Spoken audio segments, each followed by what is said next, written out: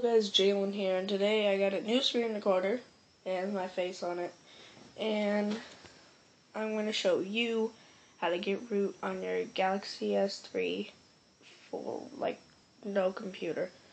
Sorry for my voice and strep throat. So let's get started. Go to your internet browser. You're going to look up Tailroot, like how it says right there. And then keep scrolling until you find Tailroot version 3.apk Android file host. You're going to click on that.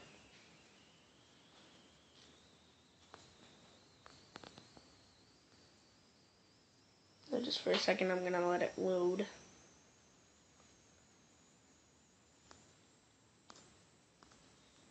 And then you're going to click begin download. But since I already have the app, I'm not going to re-download it. I'm so excited with this new screen recorder, because when we do more Five Nights at Freddy's videos, you guys can see my reactions to the camera. Now,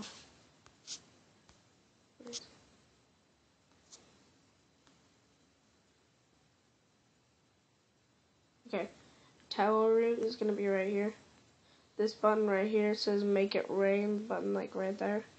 It says make it rain. You're going to click on that and you're going to reboot your phone. Now once you reboot your phone, you're going to go to your root checker. And you're going to check, and you're going to click verify. And it's going to say congratulations, the device has been rooted. Now that your device has been rooted, you can download Super User and stuff. Or you can get this app, SCR free, download it, you can record your screen and stuff. So I'll see you guys next time, okay? Bye.